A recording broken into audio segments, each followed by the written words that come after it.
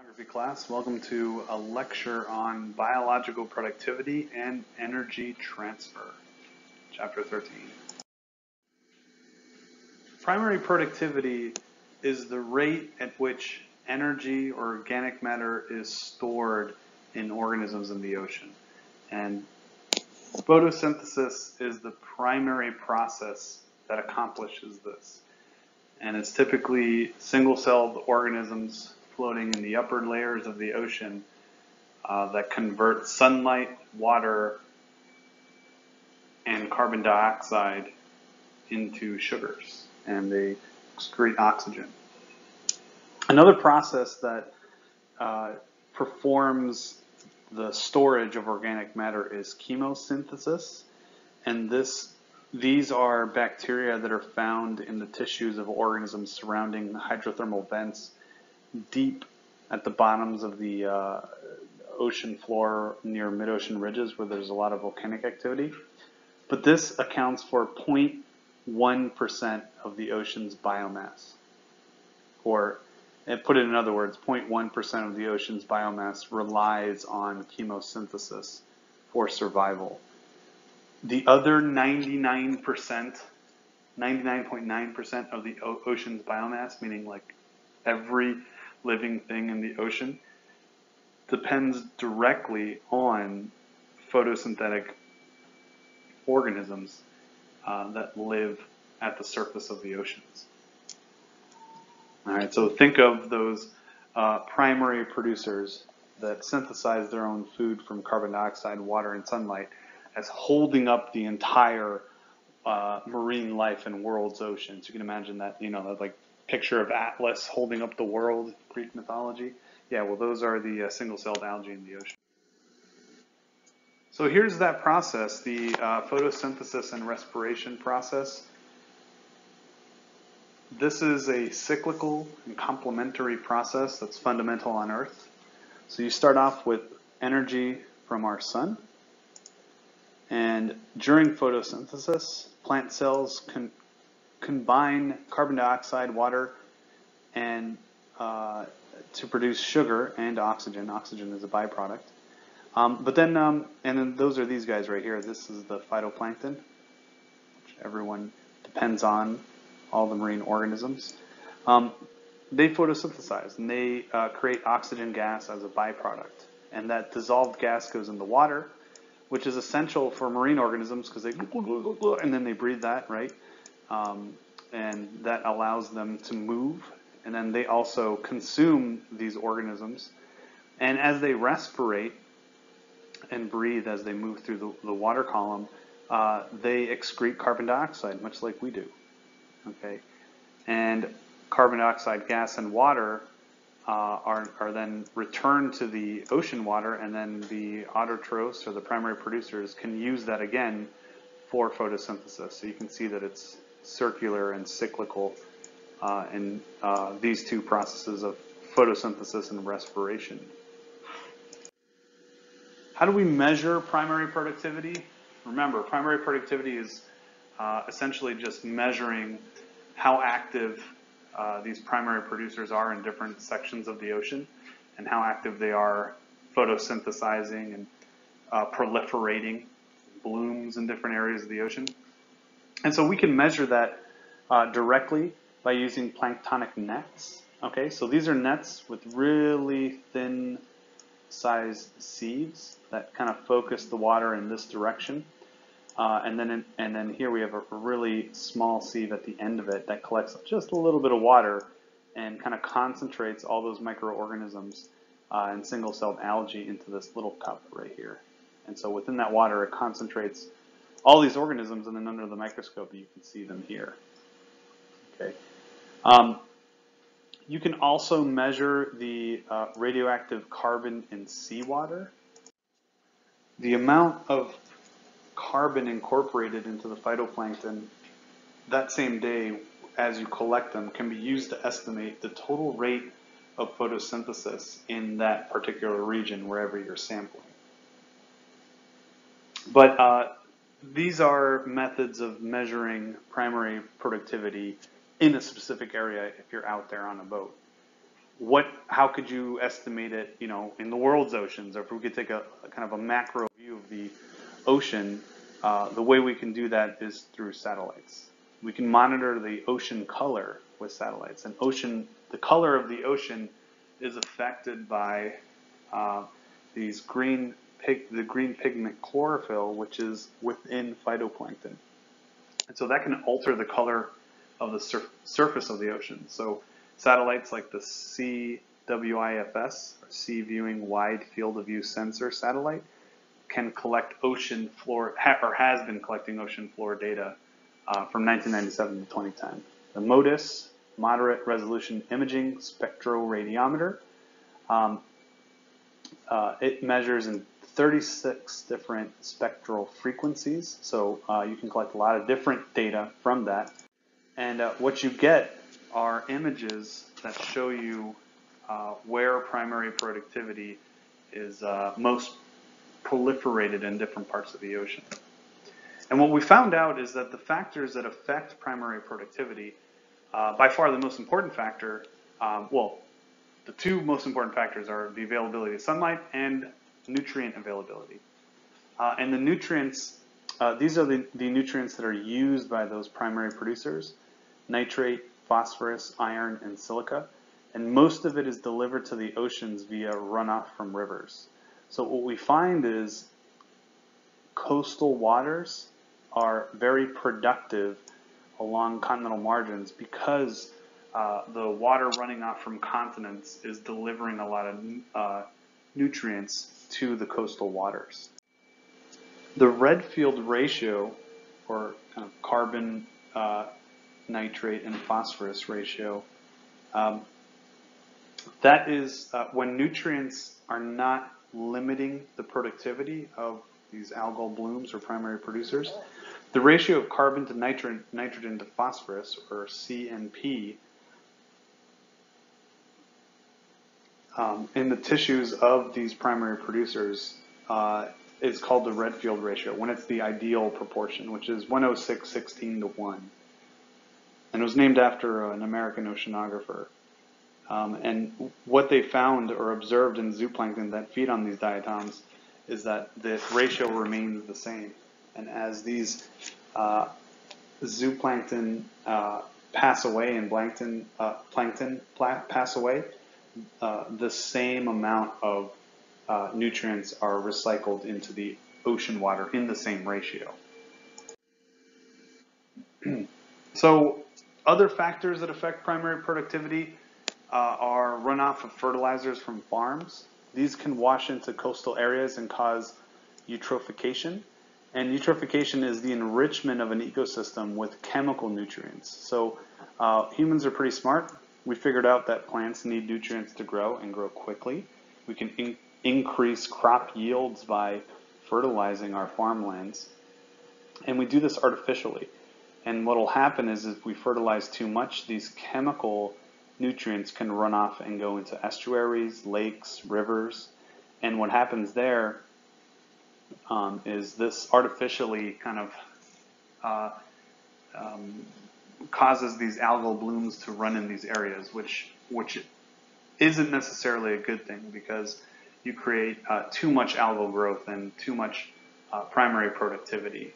And when that occurs, then the algae live and proliferate, but when they die, they start decomposing. Bacteria start kind of decomposing their remains, and that uses up a lot of the available dissolved oxygen in the water and can cause a lot of organisms to suffocate that are living within the water column.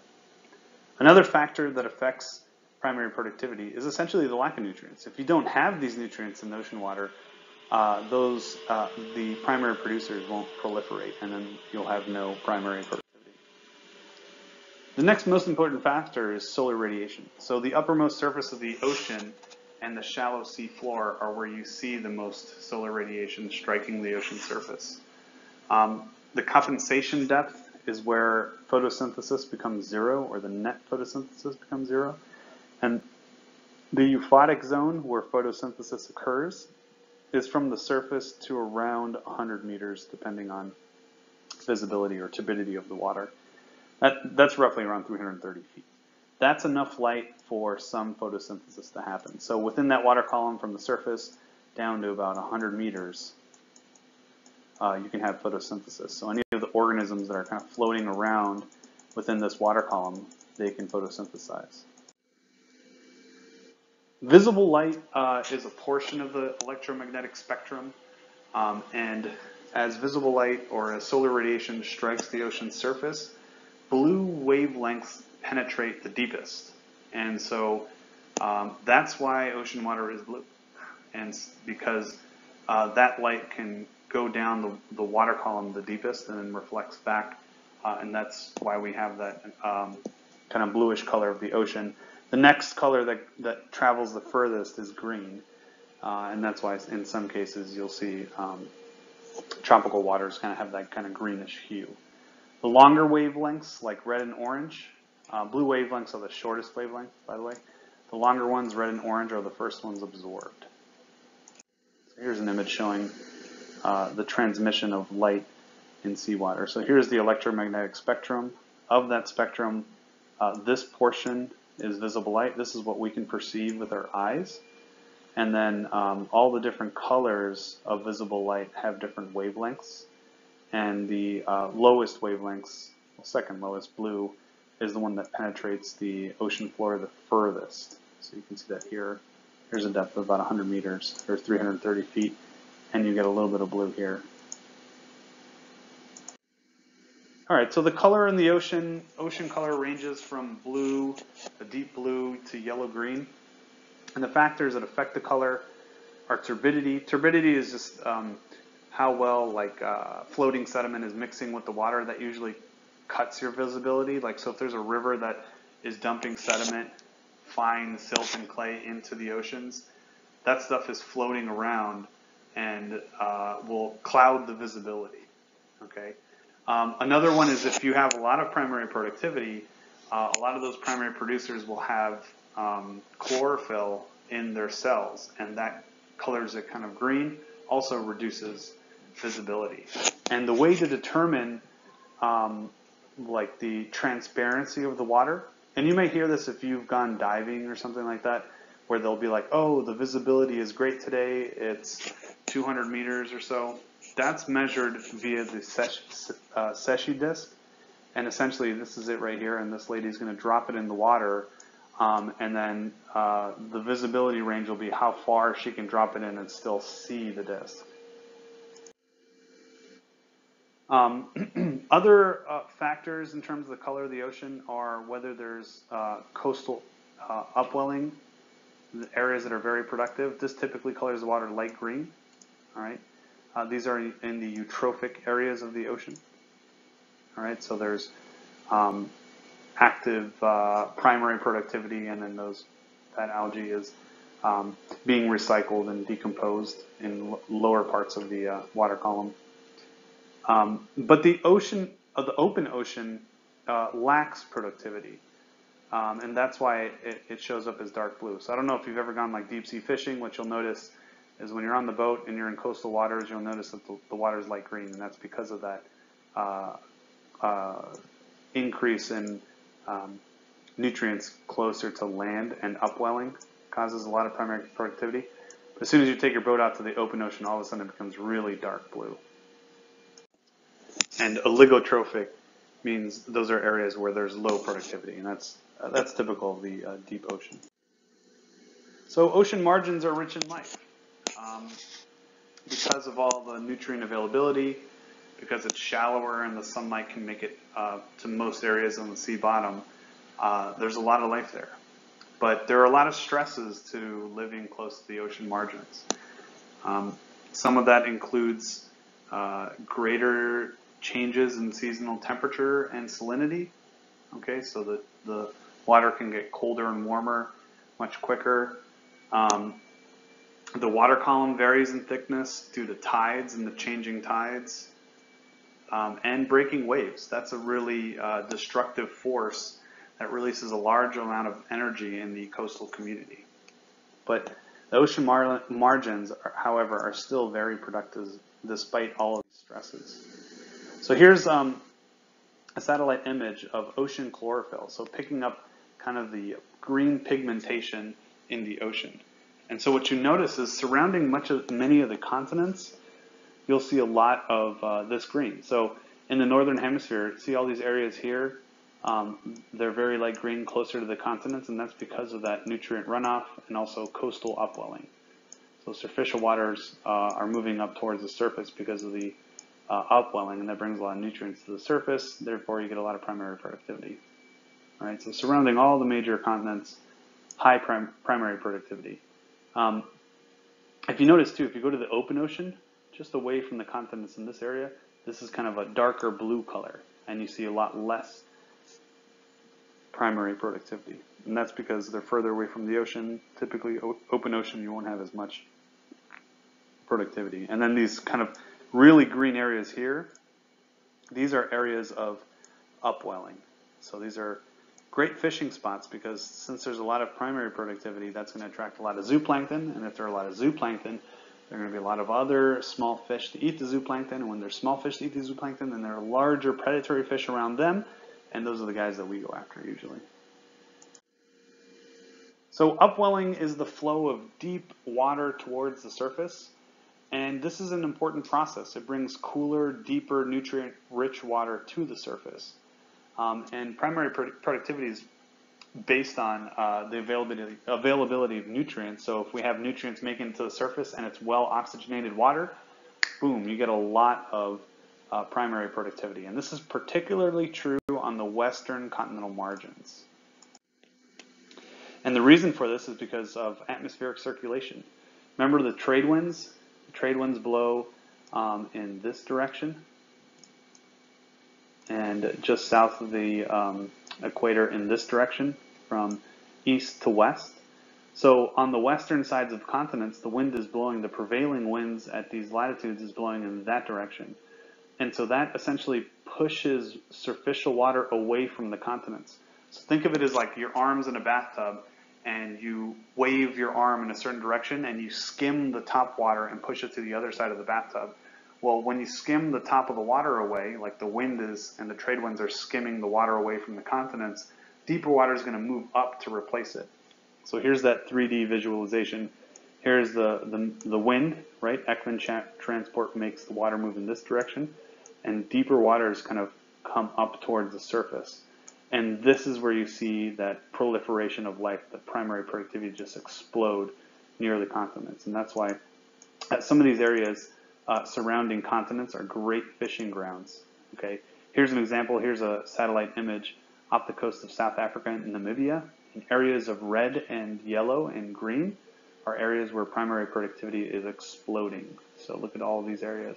And the reason is because you have winds coming off the continent, the trade winds moving off the continent in this direction, pushing superficial water out of the way, deeper water comes up towards the surface, and then boom, nutrients hit the surface. Nutrients and sunlight, you get a lot of biological activity.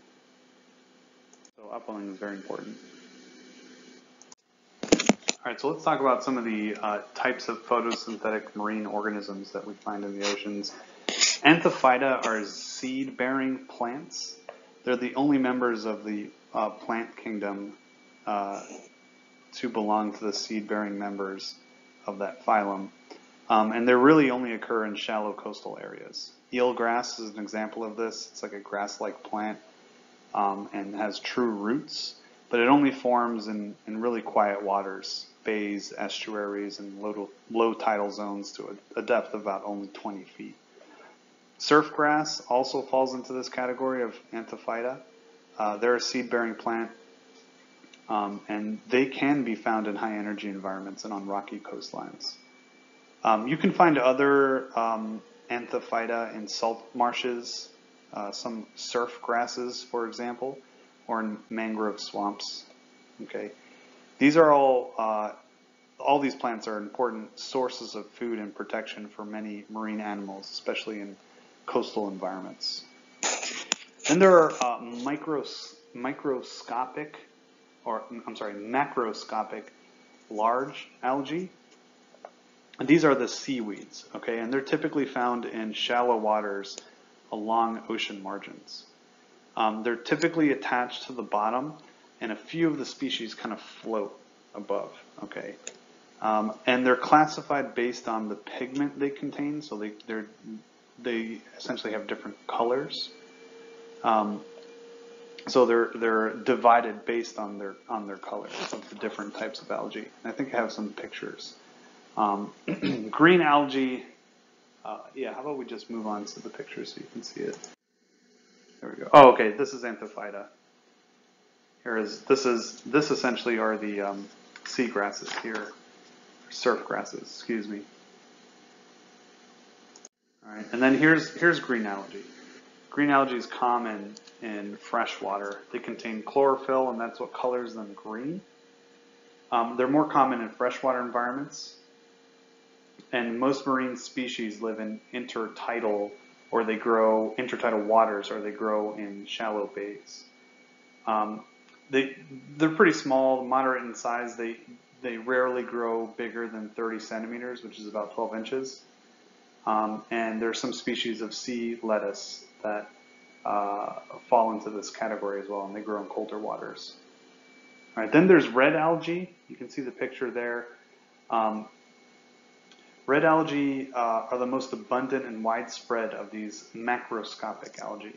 There are about like 4,000 species of these, and they live in intertidal areas to the outer edge of the sublittoral zone, so they can make it out into deep waters. Most of them are attached to the bottom of the seafloor, and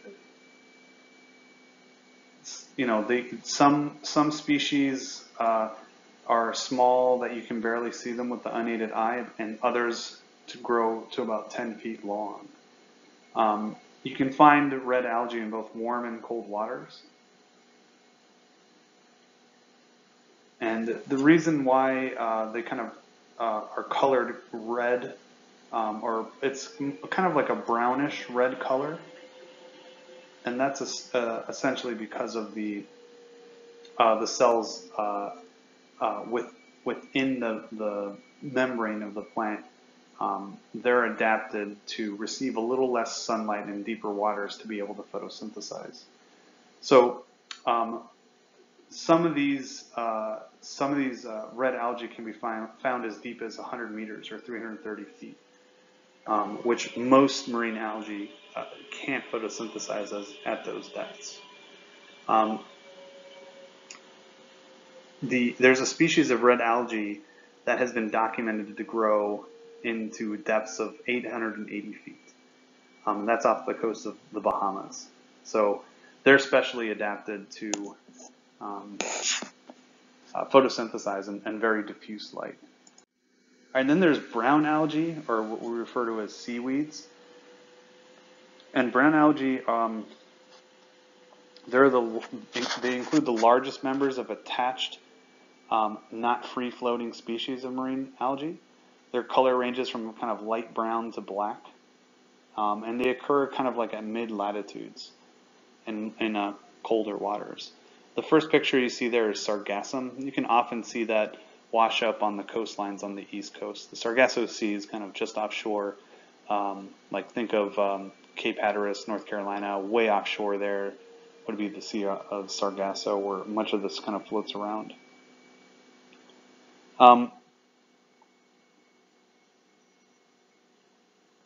Yeah, so they're in mid-latitudes, colder water. Here's an example of some more brown algae here.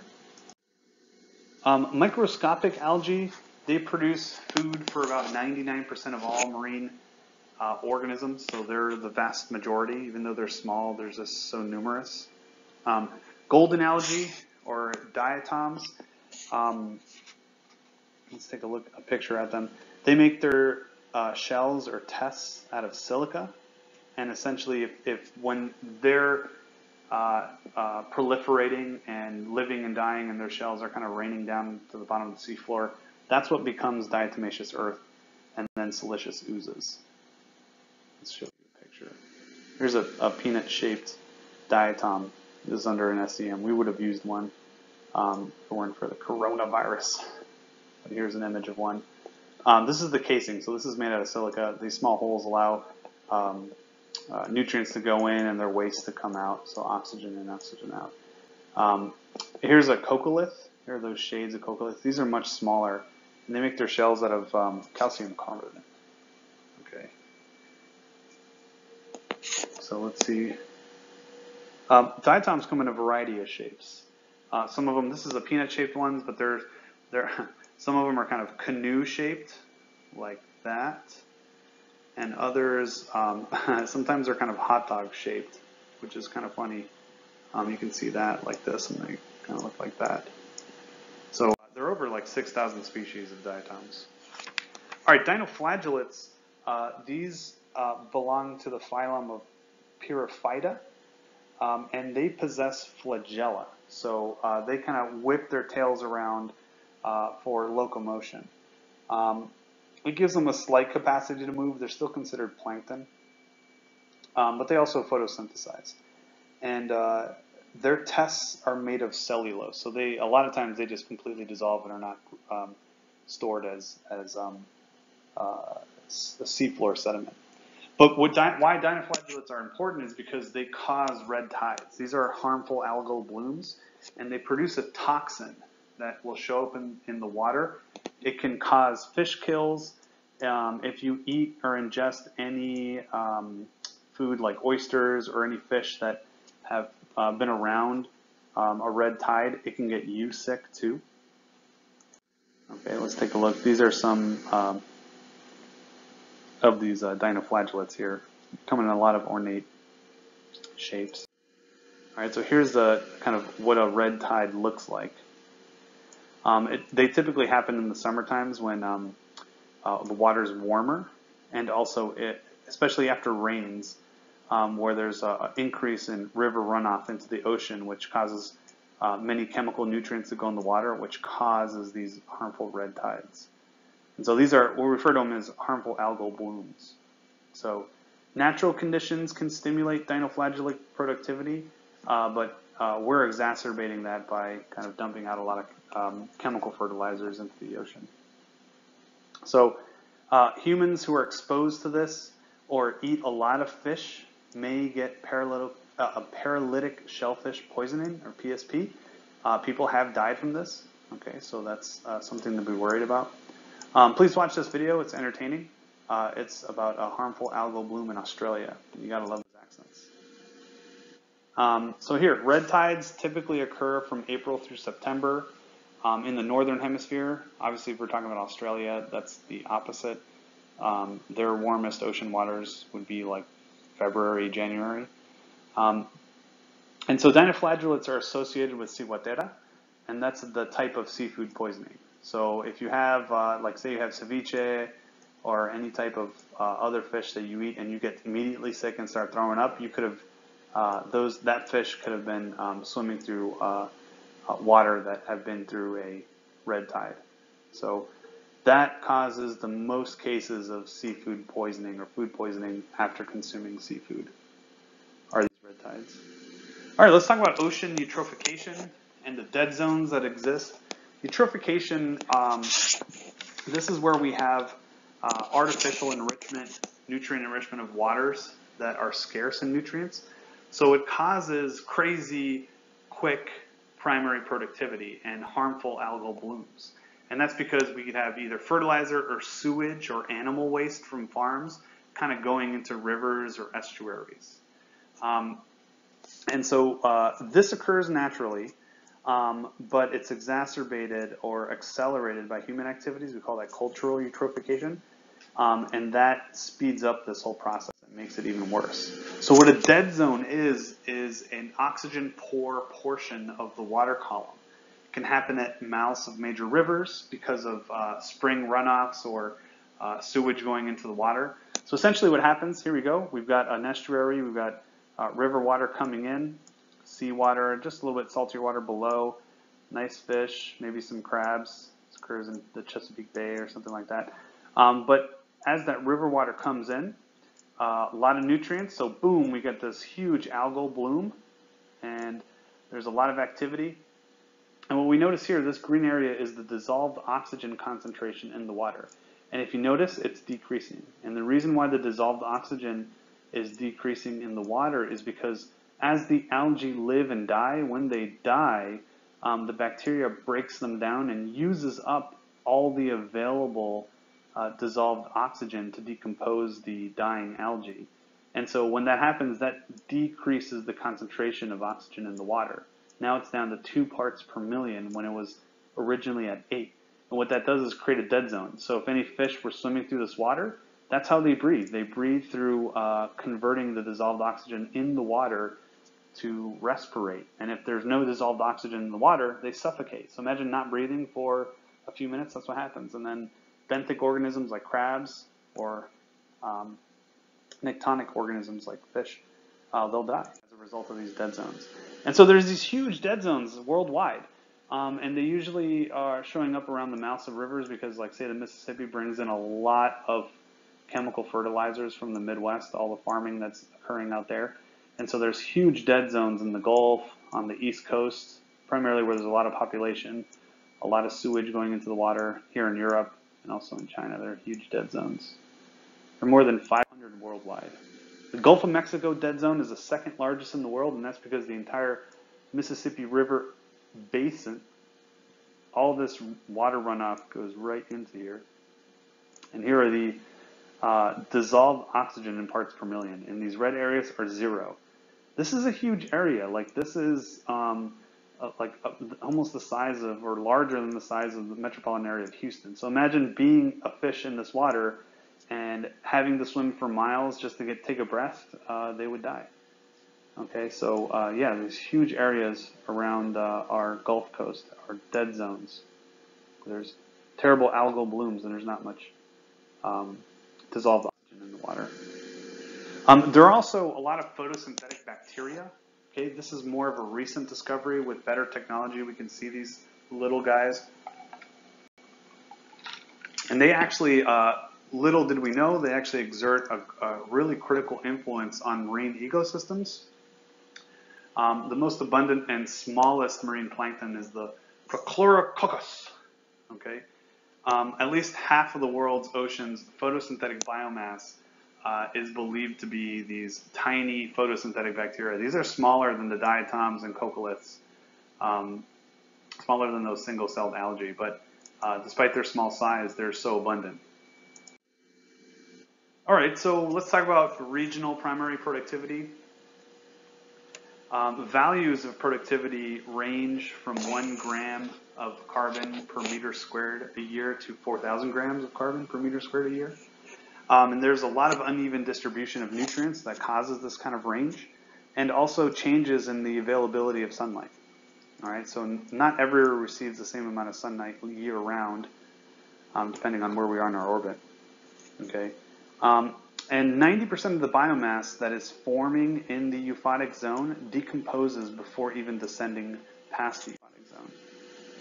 So only 1% of that organic matter is not decomposed in the deep ocean. And that's called the biological pump. And that helps move material from the euphotic zone to the sea floor. Okay. Subtropical gyres and thermoclines a lot of times prevent the resupply of nutrients to the surface, and that's because thermoclines are a mass of water, like say that's the surface of the ocean, and here's a layer of water that's less dense, and it prevents the upward motion of nutrient-rich water to the surface because there's an area of low-density water that's capping the surface. Okay, so here is the 3 kind of main open ocean regions we'll talk about in terms of productivity. Tropical or low latitude oceans go from the equator to about 30 degrees north and south of the equator. Temperate or mid latitude oceans are from 30 to 60. Okay, so just north of Florida, like let's say Jacksonville, all the way up to Newfoundland or just south of Greenland. Okay, and then these are polar oceans up here, 60 to 90 degrees. And so we have these 2 areas in the north and southern poles. Okay, in polar oceans, polar ocean productivity is great in the summer and not so great in the winter. And the reason why it's not so great in the winter is because of winter darkness. There is no solar radiation in the wintertime in the polar oceans. Remember, they're at the poles, so in the wintertime it's just straight darkness. That's not good for primary productivity. However, in the summer, you have great photosynthetic primary productivity.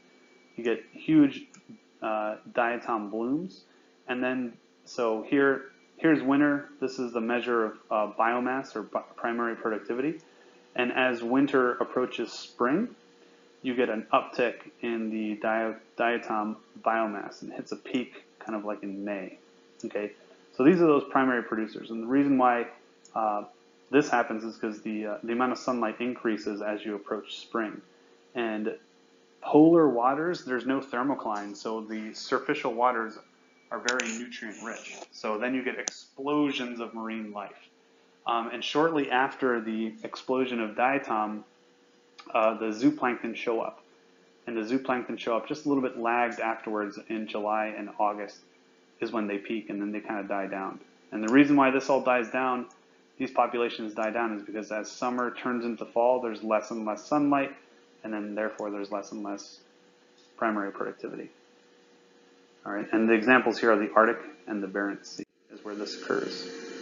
Antarctica has slightly greater productivity than the Arctic, and that's because of the North Atlantic deep water upwells near Antarctica. This is water that sunk in the northern pole and travels the entire breadth of the, let's say, Atlantic Ocean, and then rises near the coast of Antarctica here. And as it rises, it brings a lot of nutrient-rich water towards the surface. Here's Antarctic intermediate water sinking, and then the heaviest and saltiest water sinking right off the coast of Antarctica. That's Antarctic bottom water. But because there's a hole in the ozone layer in the southern hemisphere, productivity is actually decreased because of the UV radiation. So polar ocean water is isothermal, okay? So if you fall in the oceans off the coast of Iceland, you'll get hypothermia fairly quickly. Surface water temperature is about 3 degrees, and that's true even if you go down to a depth of over 5 kilometers. It's about the same temperature. So there's no change in temperature with depth. That's what isothermal means. So that's what makes these waters very productive. There's no kind of low density layer of ocean that's blocking nutrients from getting to the surface. Here are some copepods. They're an important zooplankton that show up to eat the diatoms in these polar waters. And a lot of other marine organisms come to feast on these guys. One example are blue whales. Blue whales are huge. Blue whales are so big, think of them as 3 school buses lined up back to back. That's how big a blue whale is. So blue whales time their migrations to the zooplankton summer proliferation of their numbers in the summertime in the Arctic waters. Okay, they're dependent on the copepods, on that zooplankton. So they time their migration for that zooplankton maximum. Okay, and they're fast-growing calves. They go on these journeys with the calves. They need a lot of that kind of concentration of copepods in the water to be able to survive. All right, and so blue whales go to the Arctic waters and take advantage of that never-ending copepod buffet of food in the northern waters, and then they start heading south to the temperate oceans. Okay, in tropical oceans, productivity in the open ocean in the tropics is fairly low, and that's because there's a barrier to vertical mixing, and that's the thermocline. The thermocline is well developed in tropical areas, right here and here. Okay, and that's a layer of low density water that prevents cold, nutrient-rich water from making it to the surface. So, the reason for low productivity on the surface of tropical water is because of the lack of nutrients.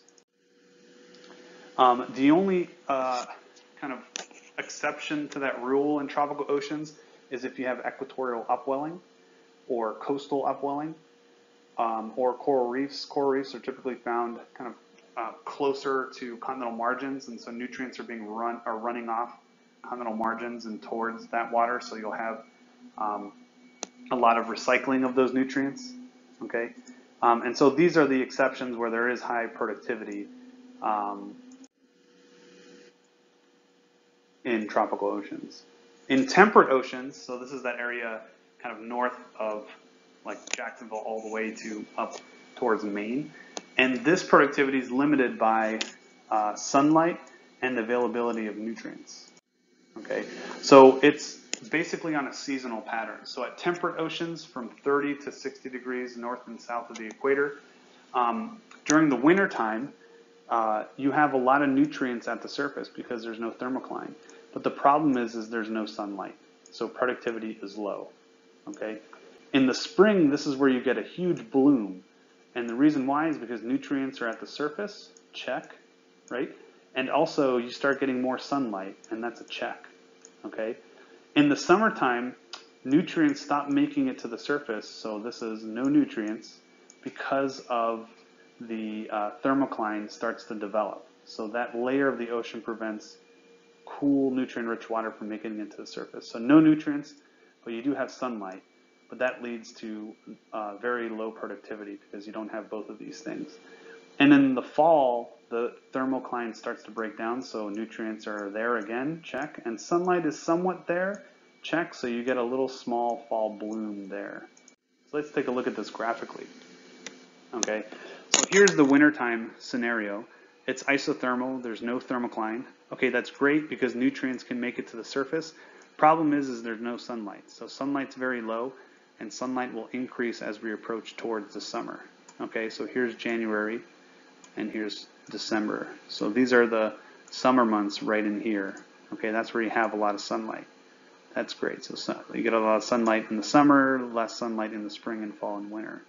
Okay, so as you approach the spring, which is right here, all of a sudden there's a lot of abundant nutrients in the water, and you have increasing sunlight. Those two things together cause a phytoplanktonic bloom. Here we go, spring bloom. Bam, it's huge, right in between March and April. Okay, soon after that, the zooplankton that eat the phytoplankton show up a little bit lagged afterwards, and here's that kind of maximum. Right in the month of April is when you have the max of zooplankton. But the problem is the phytoplankton are eating up all the nutrients, right? You have the developing thermocline, so that's an ocean layer that's preventing more nutrients from making it to the surface. So the nutrient supply dwindles, and as the nutrient supply dwindles, so do the populations of phytoplankton. And when the phytoplankton start disappearing, then the zooplankton disappear. And in the summertime, there's very little productivity. So when you're in the dog days of summer, June, July, August, very little productivity. Okay.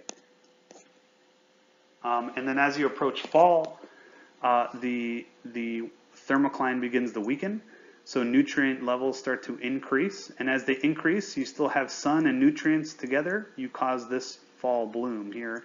And then there's another little kind of uptick in zooplankton populations in the fall. And then in the wintertime, everything kind of dies down. Nutrient levels skyrocket, but now there's no more sun, so there's no productivity. So these blue whales time their migration. They eat the spring zooplankton at temperate oceans in April. And remember, then they continue on northward to the northern pole, or polar waters. And remember, there's a bloom in the summer right here. And then they come back down south and then take advantage of the fall bloom. So it really is like a never-ending migration buffet for these whales that time their movements based on the production or primary producing organisms. Okay, so here's the comparison of all the different oceans in terms of productivity. Okay, so we have the polar, which has that one great summer season, boom, a lot of productivity, and then kind of dies off really quickly. The mid-latitude areas that have the spring bloom, and then it comes down in the fall bloom, and then tropical oceans, which generally just kind of suck. No primary productivity. So the areas under the curve show that mid-latitude oceans, they have the highest year-round phytoplankton productivity. So if you calculate the area under the curve, they have the most primary productivity. Okay, biotic community is an assemblage of organisms in an area. An ecosystem is that community plus the surrounding environment. Energy flow through a biotic community and an ecosystem is unidirectional, and it's based on solar energy. So as the sun strikes the ecosystem, could be coastal waters or open ocean, that energy is transferred directly from those primary producers. And then those primary producers are eaten by the next trophic level, which are the zooplankton, and then that energy is transferred. Right? And animals expend that energy, and the residual energy kind of dissipates in the water as heat, as those organisms kind of move through the water. So we have the first level in the energy flow in marine systems, which are the producers. They nourish themselves by just floating out and suntanning out there, photosynthesizing, or chemosynthesis, those bacteria at the bottom of the ocean near vents. They're autotrophic, they make their own food. The consumers then eat them, they eat other organisms. We call that heterotrophic. And then once any of these organisms, producers or consumers, when they perish, they're decomposed, and that breaks down dead organisms or waste, and those are heterotrophic organisms. Okay, so here's that radiant energy moving in through there are some species of plant that live in coastal waters, seagrass and such, kelp, and then but primarily the phytoplankton that live in the upper layers of the ocean. That's where the energy kind of comes into the system, and then chemical energy is transferred through to consumers, and then a lot of that energy is expended via moving or mechanical energy and also heat loss. Okay, and then decomposers are decomposed by when the consumers die or when the phytoplankton die. That chemical energy is transferred back into the water that way. Okay, what about eating relationships in the ocean? Herbivores eat plants, carnivores eat other animals, omnivores eat both plants and animals, and bacteriivores eat bacteria. Okay, detritus are the dead remains and waste products of any organism. So when they die, their material will kind of move down the upper layers of the ocean as detritus, and that's a way of recycling nutrients, because the waste products and organic matter from dead organisms can serve as nutrients for other organisms. And we refer to this as the biogeochemical cycle. Okay, nutrient flow in marine ecosystems is cyclical. So when you have algae and plants, they're producing their own food, okay, fixing their own organic matter, food and oxygen. They die, that detritus moves down towards the decomposers, the bacteria, and the bacteria use that as food, expel carbon dioxide, okay. Consumers also do the same, but they consume the producers, and then they die, they expel CO2 as a waste product, and then their detritus kind of comes down. And as these organisms are decomposed in deeper waters, that dissolved nutrients, nitrates, and phosphates are in higher concentrations in the deep ocean. The bacteria here decompose that material and returns that nutrients into the water. And if you have sites of upwelling, those nutrients make it to the surface. And that's what feeds, again, more photosynthesis. And then you can see we've kind of drawn a big circle, and that's why it's cyclical. So many marine organisms have developed many different feeding strategies, okay? Suspension feeding is one of them, or filter feeding. That is kind of taking in seawater and filtering out any usable organic matter. Here you can see barnacles filter feeding. These are shelled organisms that attach to hard surfaces, and they filter by using those feathery legs to strain microscopic food particles from the seawater. Then there's deposit feeding. This is the taking in of detritus material along with sediment and then extracting any usable organic matter in the water. Here you can see a lugworm that is kind of moving its way through the sand. All right, that's right here. Looks like some alien creature just moving or consuming the sand and just filtering out any organic material that happens to be the sand, and that travels through its entire body and is processed, nice word to use there, and cast out onto the seafloor. Here's a mole crab. They use their antenna for filter feeding. Clams, all right, clams use, they kind of siphon in water, take out any organic material or detritus that they can use, and expel it out. Okay, that's also suspension feeding. Deposit feeding is like the lugworm over here.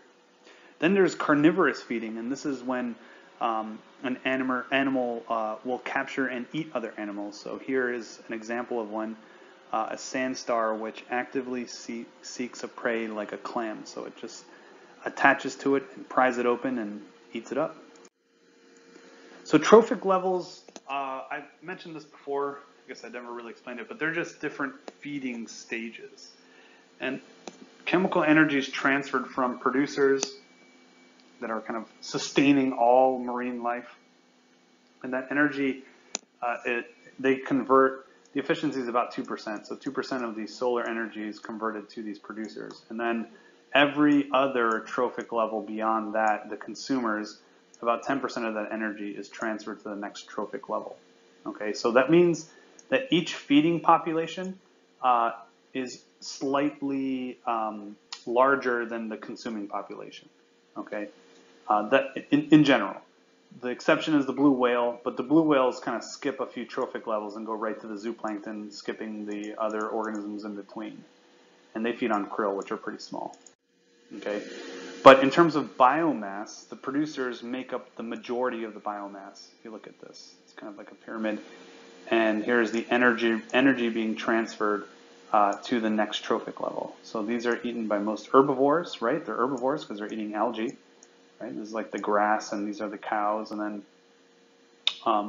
other organisms like carnivores are much less abundant in terms of biomass when you compare them to the herbivores and the producers.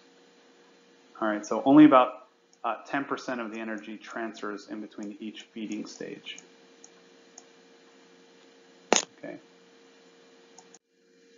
And then here's the flow efficiency. I talked about it. If you have 500,000 units of radiant energy, only 2% of that is converted to those primary producers. Trophic level number 1. When you go to trophic level number 2, when the zooplankton feed on the phytoplankton, only 10% of that energy is transferred, and biomass is also decreased. And then the next feeding stage, number 3, we can call these like herrings or anchovies that eat the small plankton. 10% of that energy is transferred over, and this population is slightly smaller in terms of biomass compared to the zooplankton. And then here are the larger fish. Again, 10% is transferred here. Then the top predators, only 10% is transferred to them, and us, we are considered top predator, only 10% efficiency of energy is transferred. And that's why these populations must be smaller in terms of biomass when you're at the top of the food chain like that.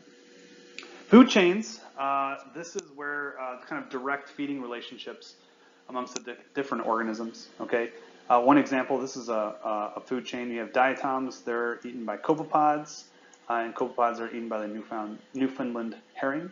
Okay, but a food web kind of shows a better relationship amongst all the organisms in the water.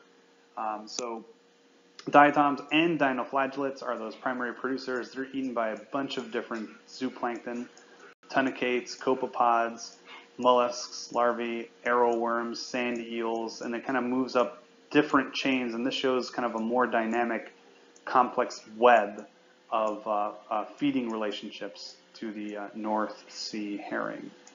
So it's really a branching network of many different consumers. Gives a better idea of what's actually going on. And then I've talked about the biomass pyramid at the bottom, the largest primary producers.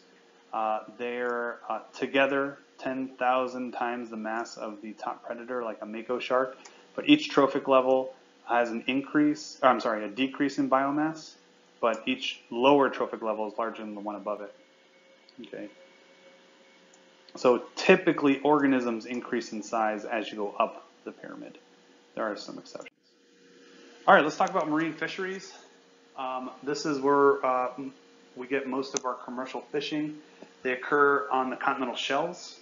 More than 20% of the marine fisheries occur in areas of upwelling.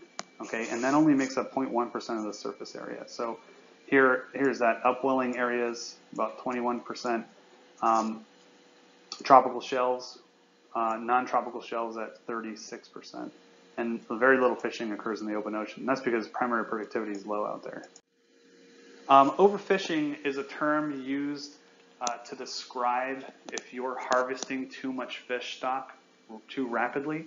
And what happens is you have a population of fish in the ocean, right? We call that a standing stock, a good herd, let's say, of fish. And that's the mass present in the ecosystem at any given time. And so if you overfish, that means you harvest too much of the standing stock so that the replacement generation is diminished. Okay, meaning that you take out so many reproducing adults that the adults left over and the juveniles, when they reproduce to replace the population actually gets smaller. So you're reducing the standing stock in a given area at a given time. And so what this has led to is the understanding of the maximum sustainable yield. And the MSY, what that means is that's the maximum amount of fish you can extract from the oceans to ensure that the population will rebound the same amount. So it's kind of like you can take this many fish, a certain amount, and next year the same amount of standing stock will be present. And that's sustainable, meaning that like you could do this infinitely because the populations will always replace themselves. Okay, but the problem is a lot of marine fisheries and a lot of marine fish are being exploited, meaning that they're being overfished. And so, and this is what's pretty sad. Fish that are being underexploited or untouched is only 2% of the fish species. Moderately exploited, meaning that it's safe to increase the catch, so you can go out and fish more of these, only 18% of the population. But 52% of the fish populations are fully exploded, meaning that it's not safe to go out and catch more of this fish because you're going to continue to deplete their standing stock as a result. 18% are overexploited and their populations are diminishing rapidly. 9% are completely depleted, and only 1% are recovering. So overfishing, 80% of the 523 world marine fish stocks are fully exploited, 80%. Or I'm sorry, overexploited, exploited, or depleted / recovering. And it's mostly large predatory fish that have been reduced, okay? And so there's an increasing demand for fish and fish production, and they're decreasing stock. That's not good. Look at this. Since 1950, this is the fish catch per million metric tons, and this is the year. Okay, so the data goes up to 2010. And so the fish catch has been increasing steadily throughout the 50s into the 60s. It hit a maximum in about 1988, meaning that right here we got 80 metric tons of fish catch in global markets. Okay, that was the peak of the global market in terms of fish catch. Now the problem with that is that since 1988, the fishing technology has improved. We've got a lot better at fishing. However, the global catch has decreased by 18%. So we're still going out with more boats and better technology to catch these fish, and yet the catch has decreased. That just tells us that there are fewer fish in the sea, right? There are fewer of our commercially friendly fish that we eat in the sea because we've essentially overfished them. Another sad term to learn about is incidental catch or bycatch. This is non-commercial species that are accidentally taken up by commercial fishermen. And sometimes the catch itself may be 8 times more likely than the intended catch. And what happens is when you're trying to catch tuna, for example, you might pull up dolphin, shark, or turtles, and they may die in the process of catching the fish that you actually wanted to get. In the wild, tuna and dolphin often kind of like herd together as they look for prey, and so they've been caught in these purse nets. And when this first started occurring, people didn't really care. Fishermen didn't care. They just let the dolphin die and just threw him overboard as incidental catch. Oh well, sorry, didn't mean to kill that dolphin. But slowly, people started to record this behavior and started to share it to the world, and that drove some movement. And the Marine Mammals Protection Act was created to help protect the dolphins from incidental catch from using those drift nets or purse nets. Okay, and so drift nets, or gill nets as they referred to, they were banned by 1989, which was a great victory. Okay, here's some examples. Here is a trawl net right here. So you kind of trawl this at the bottom of the sea floor. These are those gill nets that you just set up in certain areas to catch fish that just get stuck in the net. These are seafloor traps for lobsters. Okay, here are long lines where you can catch fish this way, and then this here is the purse net, where you kind of corral a school of fish together and slowly enclose them and then pull them onto your boat. Okay, so commercial fishing has been aided by satellite tracking and sonar to find different populations. Also, airplane spotters. Okay, but there is a movement for more aquaculture in bays, and so this is almost like fish farming. Okay. So fisheries management is a way to kind of manage the different areas where you can find these the fish that are commercially exploited from the ocean. It's intended to regulate the fishing, because at our current rates, there won't be any fish left in the ocean if we continue to fully exploit them. The problem with fisheries management is that they'll have conflicting interests. Sometimes the fishery management is focused on making the maximum amount of money for certain companies that are fishing, and that's not really aligned with the health of the ecosystem. A lot of human employment is tied up in this business, so if you're telling fishermen they're not allowed to catch a certain volume of fish, they may lose their jobs, and that's always bad. But the thing that you have to let them understand is that if they continue to fish at the rates that they're fishing, then there won't be any more fish to catch, and their production yields will be lower and lower every year, and they'll lose their job anyways. Okay, so the idea is sustainability, having a self-sustaining marine ecosystem where we're allowed to fish and fish a certain amount, but allow the populations to rebound. Then there's a lot of gray area in terms of international waters.